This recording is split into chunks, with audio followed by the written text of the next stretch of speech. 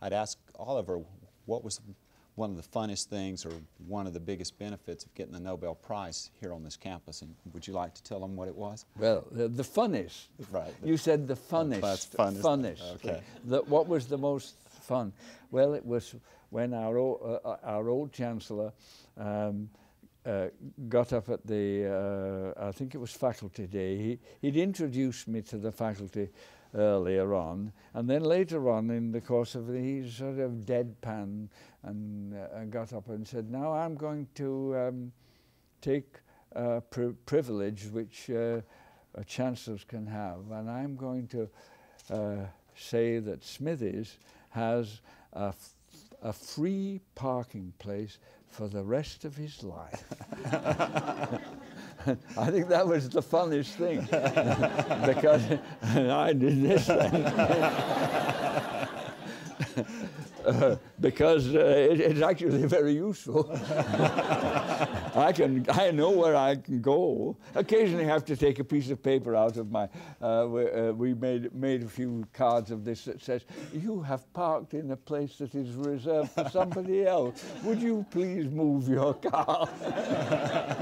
We've had to use that a few times, but not very often actually. It's honoured very well, but that's the funnest thing that happened.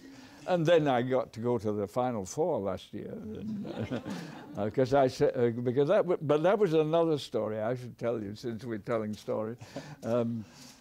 He called me up about a couple of weeks later after this incident, and then said, but then he called me Oliver. He said, Oliver, I'd like to ask you a favour of you.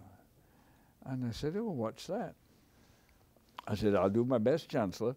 He said, well, I'd like you to have your photograph taken in a UNC basketball jersey. I said, what? And he said, yes, I want to have an ad in the New York Times showing that UNC is not only good at basketball.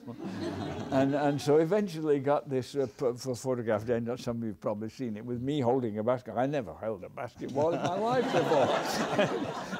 and they even changed the number to 50. And those of you who know basketball know Tyler Hansbrough's number is 50. Anyway, it's a pretty glorious thing. Not that part of it. But, well, I said, Chancellor, you know, if I'm going to do that, don't you think I ought to go to the game?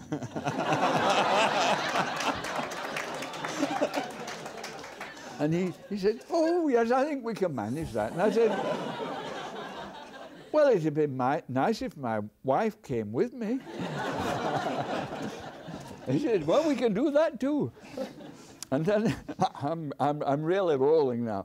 And I said, and how am I going to get there?